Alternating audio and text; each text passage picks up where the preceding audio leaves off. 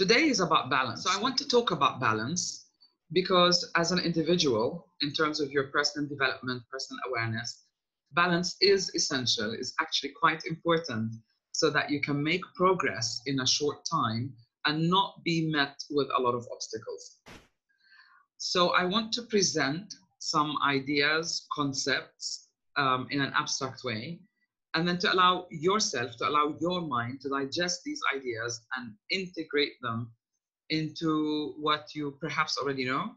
And if these ideas and concepts are new to you, then give them a chance, listen with an open mind, keep your back straight, very important, and just breathe. Take them in, listen to this video again, and work at your own pace. What's really important for me is that you realize we are individual, and therefore how we learn about awareness or about allowing our authentic identity to emerge, because when it does, then you are seriously in deep connection with your inner guidance. And once that inner guidance is established, you won't feel blocked, you won't feel alone, you would feel, your imagination would be ignited, and you would feel quite guided, and you would understand how your own thinking process works. And this is why I just want to remind you of the 4 dimensions of change: body, emotions, mind, belief system, mental activity, thinking process, and finally, accountability to actions. So very often when we are not in balance, when we are not in the flow, we will experience blockages. It's as simple as that. When we are in alignment, when these 4 dimensions are equally balanced, if you will, then you are in alignment and you will experience flow. Now, balance, it can also be subjective. Your experience of balance could be an idea of perfect order. And I would like to tell you, drop that, because there is no perfect order. There is no perfect balance. So what we're talking about is a domain of balance. So we may still, not we may, or for sure, we will wobble, we will feel emotional, put on weight, lose weight, feel inspired, feel absolutely bored, be full of joy, feel disconnected. So long as it is within a range, an acceptable range, which means you won't experience downtown for too long, you won't spiral down for too long, then it's a natural process of growth. If you look at the whole universe, there is nothing in stillness. If life is perfectly balanced, i.e., if it's a static situation, then it isn't life. There will be no life. Because as long as we mention life, it means movement, vibration, pulse, exactly on a microcosm, like your heart. When your heart pumps the blood around, it depends on how you feel, it depends on what you're experiencing. Blood pressure fluctuates within the same day, according to what you're experiencing. But so long as it's within an acceptable norm or an acceptable range that doesn't render you dysfunctional, then it's okay to experience these fluctuations. I would also like to remind you that the more your awareness grows, the more you become intentional in how you design and create the future, the more sensitive you will be to changes in your life. So don't panic. You will simply become more, your perception will become a lot sharper, and therefore you cannot help but react to these perceptions. That is normal. It's almost like a skyscraper, a very high building, and towards the very end, towards the very top of the building, it will always kind of do that. So that's normal. In fact, if it was at a standstill, it will probably buckle and collapse. So movement is essential because we grow through this movement. So sometimes I'm telling you this because I felt that many of you have placed a tremendous pressure on yourself by judging yourself, by making statements like, you know, I'm not handling this, I'm tired of dealing with this, and that at the same time, because our circumstance has changed. And if you are married with children, you would probably have your hands full because the education system has changed, they're at home, they're more online. All of these things will affect the 4 dimensions of change. And it's normal. you are likely to experience more blockages now than any other time before, which is what really prompted me to do this course. The important thing is to allow yourself to listen with an open mind, to accept these, to allow yourself to integrate them. And once they're integrated in your own thinking process, your own belief system, you will automatically begin to act on them. It's almost like you've updated the software and now the results are going to be different. So try not to be too busy writing notes or whatever it is, because you have the video, you'll have access to it. Do download it and save it if you want to keep it and listen to it later. And another important point is this idea of perfection. Really let it go. Understand that any change will inevitably bring progress. It may seem like a change for the worse because it is something that we're not used to. And this is what triggers fear. Many of you, the second common issue, if you like, was fear. So probably tomorrow we'll talk about fear, and later on we'll talk about money, income, because many of you are also struggling in that area, understandably. So getting back to balance. A change will put you out of balance because your perspective is like this. This is how my life should be. I am in control. I seem to be in charge of everything. But now the whole world has changed. So how do you adapt? So we're dealing with two things. We're dealing with change on a personal level, on a microcosmic level, and we're dealing with a change on an outer level, not in your inner world, but it's affecting everyone else or a cosmic level. So it's a multi-layered, if you will, and therefore your reaction or your response or the way you deal with it can also be multi-layered. I'm saying this because I'd like you to understand that the answer isn't straightforward. It's not your fault that you're not in balance because you're dealing with a lot of factors which are more likely to amplify this lack of balance in your life. So be gentle with yourself. Don't judge yourself. It's really normal. And I have spoken about understanding the human condition. So it's nothing that is personal to you. All human beings will suffer in this way when they're met with a huge change or a transition, i.e. literally moving from one cycle to another, where a lot of factors are different, not just a few. And that movement is okay, so long as it doesn't render you dysfunctional for too long. So if something is at a standstill, it's not alive. If it's vibrating, if it's moving, fluctuating, that is absolutely normal because this is how we function. This is how the universe at large functions. I like to simplify things, maybe sometimes even oversimplify them, because we need to understand a very complex situation in a simple way first to make sense of it, and then you can go as complex as you want. So my job is to introduce, if you like, or my intention is to introduce these ideas as I have assimilated them into my own understanding. And hopefully that will help you. So you can go on and explore what struck a chord with you in a deeper way in your own time. So I don't want to overwhelm you with a lot of exercises and things. I'm still getting questions and messages from you asking, what's the homework? What's the homework? There is no homework. So just allow these ideas to come in. Relax, no homework, because your lives are already overwhelmed. And if these ideas help uplift your day, then that is a job accomplished. And I'm very, very pleased that it would. So I'm going to try and share my screen now to explain an idea of balance. So lack of balance creates movement, fluctuations, and if these fluctuations are too far apart, between two extremes, this is when we really wobble, we really struggle. So whenever you feel you're out of balance, it's usually in different areas or at the same time, but there will always be one prominent area. It will either be in your body, in your emotions, in your thinking, or in action or lack of action. But let's go back to what is the biggest area that you feel you're out of balance with right now.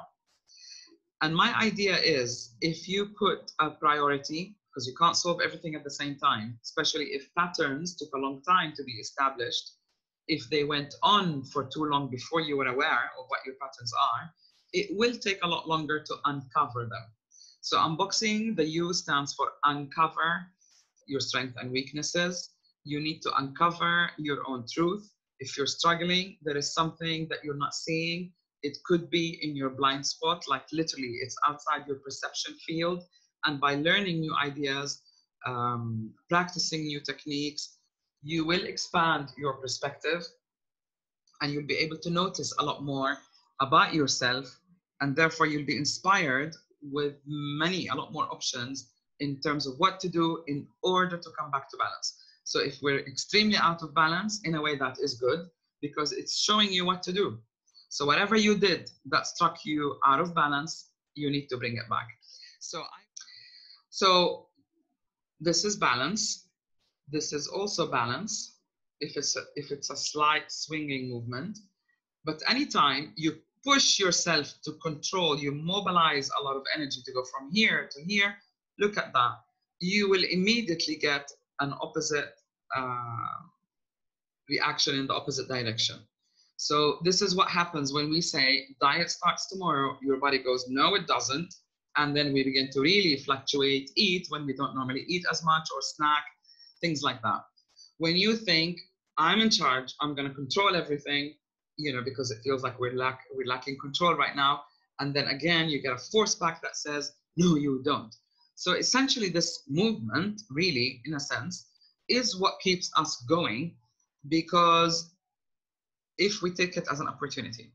So if you have an open mind, if you face your truth, why am I wobbling so much to the point that I'm not making any progress? Then whatever you did to take you out of balance, you can undo, stop doing, and then gradually you will come back into balance and things will start to flow. Why? Because you're wasting so much energy going from left, right, one extreme to the other, that you don't have literally enough energy to channel in the right direction, which is towards flow.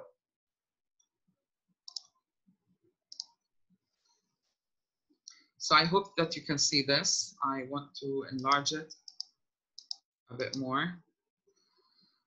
Right, so this is if we're going on in life, that's the balanced, controlled way. Not so much controlled, but at least we're managing it. It seems to be, we seem to be in charge of it, let me say. I hesitated about the word control, because I don't think, honestly, that we can control anything. What we can control is our response to that stimulus. We can control the way we respond to people, in the sense that we may not lose our temper on our children or partners or whatever it is, but you can't control what happens in your outside world. A great metaphor that I always like to use is driving. You're responsible for the way that you drive, but you're not responsible for how somebody else's drive. Your job is to continue on your path, to guide yourself towards your destination without getting hurt. Same thing in life. Don't judge people, don't worry about people, try not to lose your temper on people, because they have their own lessons, their own issues to sort out. What you're responsible for is not to overreact so that you spend a lot of time swinging between two extremes. So if we look at this simple diagram here, let's say you're going along a lane, something happens, woof, chaos, throws you off track. And then you crash. This is when you're trying to control things. You're projecting your own solutions. You're projecting how things should happen. But when we move out of the way and we observe, the 4 dimensions of change can guide us as to what needs to come into alignment. And if you're aware of the 4 dimensions of change, then you will continue your journey towards your goal. You will always be you. You will know what your core values are. You will know how you respond and to what measure. You will know that I will not spend a lot of energy reacting. I will take charge and be acting. You will act rather than react. And this is what's important. So we learned through emotional upheaval, that takes me back to the beginning, that any change, any blockages is really great because it's putting it under the microscope for you to see. In the same way with dreams, I work a lot with the dreams because I feel that dreams are the language of the subconscious mind. And sometimes people ignore their nightmares, they tuck them behind. I think nightmares are very important because your unconscious is consciously shouting at you, wanting you to remember the message that's being conveyed in the dream. So when we get to the dimension of the mind, we'll have maybe a lesson or a unit or a class on the dimension of the mind, and I will try to include dreams a little bit, because also part of growth is integrating the conscious with the subconscious. So why self-development? Why unboxing? Because we're starting to remove layers so that you can get to know who you are on a deeper level. And if you maintain that alignment, or at least become aware when you're out of alignment, then gradually you will connect yourself with your guiding star. The star is here actually, but I like the idea of a star because I love stars. You will be guided by your inner star, your inner guidance. You will feel that things are not quite right. What is it that I need to do? What is it showing me? What is it that I need to do to come back to balance? So when I talk about balance, where is it here? I remember, or what comes to the mind is the yin and yang symbol. I don't know why that came down. Let me try and take it up. It doesn't want to go up. Okay, fine. So let's look at the yin and yang.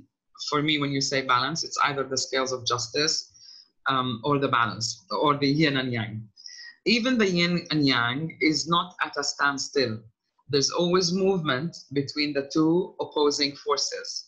And if you look well at a proper diagram of yin and yang, you will see the aspect of the yang within the yin, and you will see an aspect of the yin within the yang.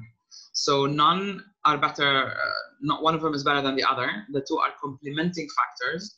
So as human beings, we have these two opposing forces.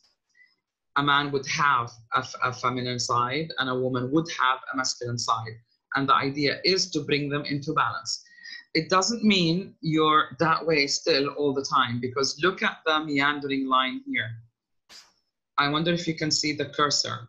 So even the yin here, there's a lot of yin here, and that comes into balance. And then within the yin, there's a lot of yang here. So there's a constant movement, or there's a variation, or there's a happy medium within which the yang and the yin fluctuate. They're constantly communicating to each other so that they maintain the balance. So I'd like you to forget that idea of perfection. You know, as a woman, this is how I should be. As a man and a breadwinner, this is how I should be. Or as a working woman and a boss babe, this is how I should be. Because from experience, I find that a lot of my clients put themselves under those pressures. Nobody put them up on a pedestal. We put ourselves on a pedestal, and then it really weighs us down. So no perfection. The idea is balance where it doesn't render you dysfunctional. Now, there is a lot of definitions of balance here. So we have different aspects of yin and yang. We have the feminine, the masculine, the passive, the active. I'm just trying to trigger your imagination, because I think during this time, my sense is that everyone is on alert. And when you are on alert, you kind of contract, and then you forget to expand, you forget to exhale, you forget to breathe, and you stop taking inspiration in. So relax. And this is really on purpose. I don't want to get esoteric on you, but it's really on purpose to kind of make you think of this idea of right or wrong, balance, out of balance, and to start to discern when and in what dimension are you out of balance.